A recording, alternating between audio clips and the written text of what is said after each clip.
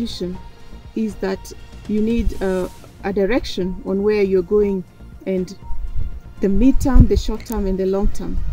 And we've been glad to launch our strategic plan. We just launched it in the last month, and that is going to give us a roadmap of where this wildlife research within this country is going.